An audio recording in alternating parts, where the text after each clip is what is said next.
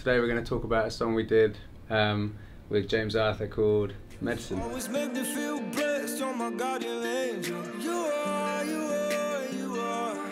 Someone dropped out of a session and we were sort of asked if we wanted to do a day with him. That session became the first single, and then we ended up writing hopefully quite a lot on the album. James is one of, if not one of the best vocalists we've ever had the pleasure of working with, and we've worked with some amazing singers. He knows exactly what he wants to write about. He had the album kind of concept all exactly like pre-planned. It was the first session that any of us had done after lockdown, and so there was like a kind of crazy energy in the room. Everybody was kind of just excited to see real human beings again and be making music in person.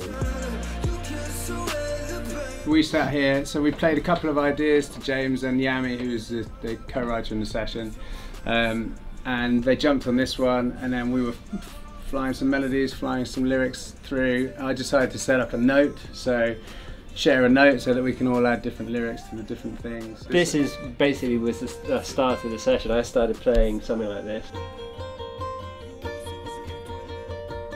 Yeah, and it becomes this, which sounds a lot better than us snooping around.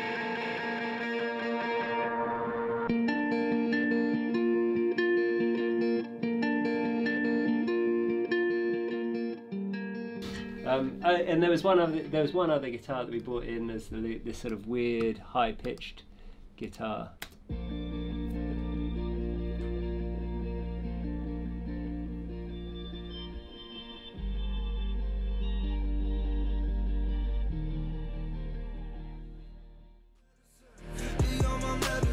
And I was saying earlier, we had the drums there, but we hadn't really presented them in the session, because as we said, we weren't quite sure what the direction was at that point. But when we showed him the drums, that felt like that was the right way to go.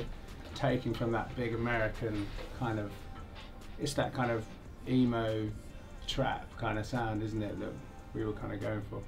And when we actually showed James the drums that we were thinking of, he thought it was in the ballpark, if not exactly where he wanted to be, which was awesome. And yeah, show him the drums. Yeah, so it's just pretty simple, kind of like trap style beat. George played some live drums to layer over the top of them, and they sound like this.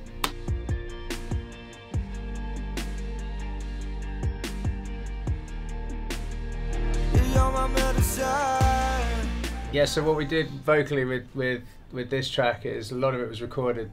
Most of it was recorded there in the session. James had his own setup, which he loved, which was he's got a Flea U47 going into a Neve 1073 and a CL1B, and a Warm Audio like 1176 clone. Yeah. Yami, the guy who we're working with, he just sort of ad-libs his way across the track, and if you stick auto-tune across it really heavily and then put it in a load of reverb, it sounds really cool in the background. This is like